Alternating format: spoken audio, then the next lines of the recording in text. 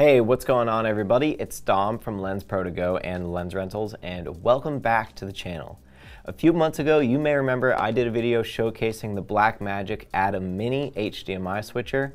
Well, this week, I'm back with the ATEM Mini Extreme ISO. And if you can't tell, I'm already using the Extreme ISO to live switch between the elements of this video as we speak.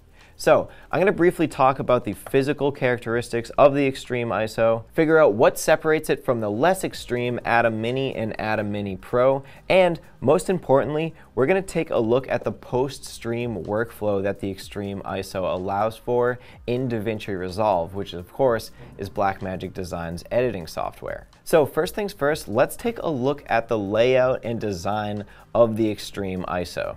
First, it's worth mentioning that it's not any different physically from the original ATEM Mini Extreme. The only difference with the ISO is something internal, which we'll get into shortly. The Extreme ISO is about 14.5 inches wide and about 1.5 inches tall and weighs less than 3 pounds. It's quite a bit larger compared to the Mini and Mini Pro, which are only about 9.5 inches. And speaking of those inputs, it's got 8 HDMI inputs, 2 HDMIs for output, and 2 USB outputs, which is important if you want to be able to record out to a drive and connect to a PC. It's also got 2 3.5mm mic jacks for 2 microphones and 1 for a set of headphones. It's also got an Ethernet jack, which allows for a much more direct way of live streaming, and a locking DC power in. So as for the button layout of the Extreme ISO, I'm just going to go over them section by section pretty quickly, just explaining what those buttons are. And then in the demo, you'll be able to see what those actually do. So starting in the top left, you've got some basic controls for your 2 mic inputs and for your headphones out. To the right of that is your bus select, which is basically all about assigning sources for effects, transitions, and keying. Next to that, you can toggle your key 1 and downstream key 1. And next to that, you get controls for recording to an external drive. And a tally light up there shows green when a disk is connected and red when you are recording to a disk.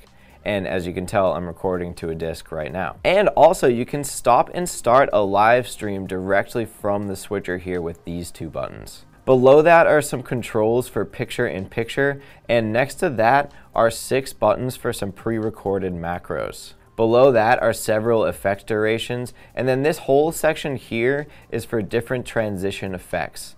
The section next to that is all for HDMI output and several different viewing options for your program monitor. Finally, on to the main part of the switcher. These are all the camera and audio controls for the 8 HDMI inputs. This top row will only apply to compatible cameras, but there are basic controls for focus, gain, black level, and shutter control. And the entire row below that is for audio controls, including audio follows video. Below that are of course the 8 queuing buttons for all the 8 HDMI inputs, and to the right of that are buttons for media slots 1 and 2, super source, and black video. And finally, we have a hard cut button, an auto transition button, and a fade to black. Okay, so that's the brief button layout of the ATEM Mini Extreme ISO, and if you're still unclear about what some of those do, now I'm going to demonstrate a lot of the functions of this thing, so hopefully some of those will become more clear.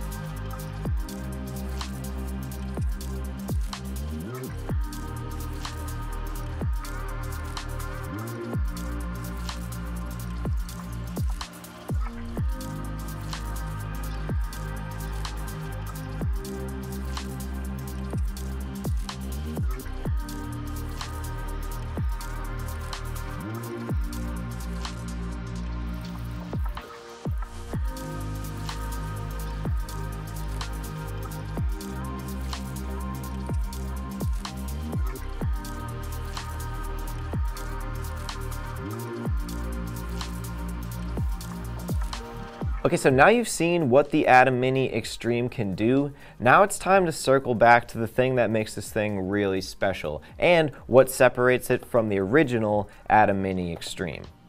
The ATEM Mini Extreme ISO can individually record clean HDMI signals from all of its inputs, as well as separating the audio tracks from the video in separate folders. And it saves the whole recording of the program as well. So not only this, but the real game changer is that it also saves a Davinci project file that allows you to re-edit the whole program in post.